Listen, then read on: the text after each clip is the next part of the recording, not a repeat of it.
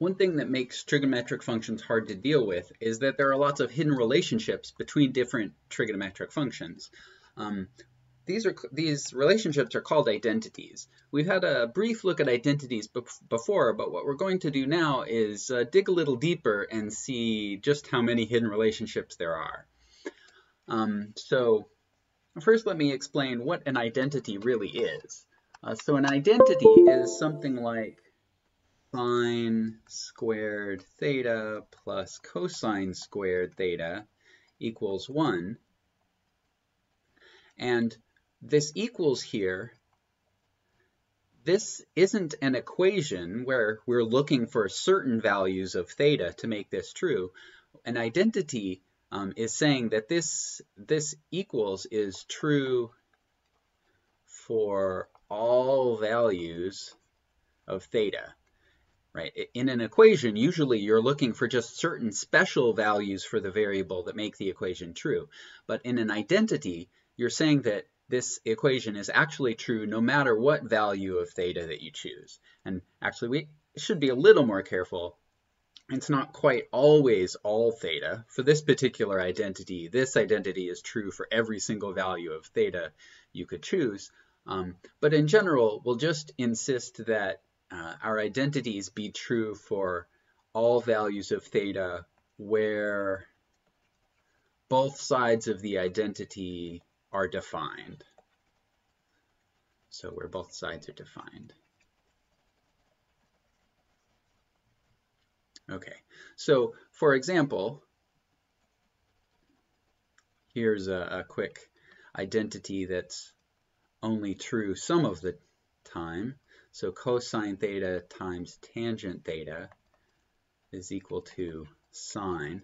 Okay, now we'll see later that this is a genuine identity, but the left-hand side is not defined. Not defined for some values of theta. So any value of theta that makes this tangent undefined. And we know what values of theta that is. That's pi over 2 plus any multiple of pi. So whereas the right-hand side is defined for all values of theta. So this is an example of an identity that is an identity even though for certain values of theta, the left-hand side isn't defined. For every value of theta where both sides are defined, these two expressions are actually equal to each other. Okay, so the general idea of an identity is that it's some equation that's always, or at least most of the time, true.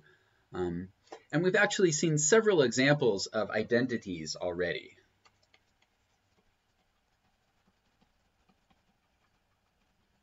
For example, some of the trig functions are directly related by identities. So for example, tangent theta is sine theta over cosine theta. And similarly for cotangent and secant and cosecant, there are identities. These really, well, not quite define tangent, cotangent, and so on, but they follow directly from the definitions of tangent and cotangent, etc. But there are some other identities that we've seen. So there are the Pythagorean identities. Remember, there are three flavors of the Pythagorean identity. So there's sine squared theta plus cosine squared theta equals 1. There's tangent squared theta plus 1 equals secant squared theta. And finally, 1 plus cotangent squared theta equals cosecant squared theta. Okay? But there are even more identities that we've seen. So all of the trig functions are periodic.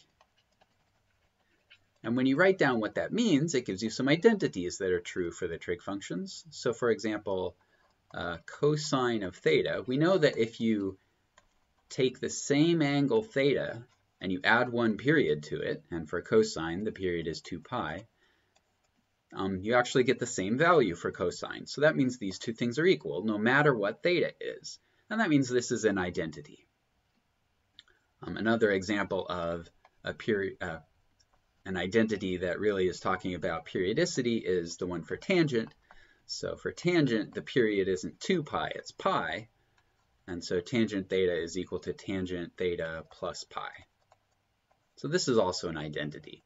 We've actually been using these identities to evaluate the trig functions by adding or subtracting multiples of the period until we get an angle that we recognize. Okay, there's one more general class of sort of basic trigonometric identity that maybe you've noticed already, although we haven't really explicitly written them down, and it has to do with symmetry. So let's start with cosine theta. Right, if you have some angle theta like this, and we're in a unit circle, if you're in a unit circle, cosine tells you the x-coordinate. But what if instead of theta, you thought about the angle minus theta? Well, minus theta is the same angle, but just going in the other direction. So let's compare cosine of theta and cosine of minus theta.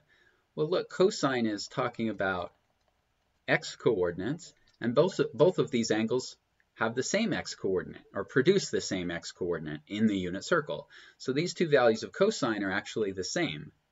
So if you have a minus sign inside of cosine, it's like not having the minus sign. We had a name for this kind of symmetry. This was called even symmetric. So cosine happens to be an even symmetric function, and symmetry really is an identity. There's a similar diagram we can draw for sine.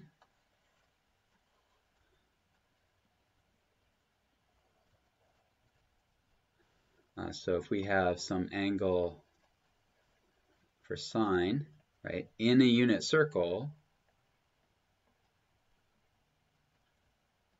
sine tells you the y-coordinate of the point on the unit circle. So let's compare that. Let's compare sine of theta to sine of minus theta. Well, minus theta is the same size but going the other direction. And if you compare these two x-coordinates, the one for minus theta and the one for plus theta, I'm sorry, not x-coordinates, sine is talking about y-coordinates. If you compare these two y-coordinates, they're the same size, they're just in opposite directions. And that means that these two values for sine are negatives of each other. So we just have this extra minus sign out here. So the difference between these two values of sine is that they're negatives. So throw a minus sign on there somewhere and you get an identity. We could have put the minus sign on the other side, so it would be the same to say that sine of theta is equal to minus sine of minus theta. Okay, this identity is so-called odd symmetry.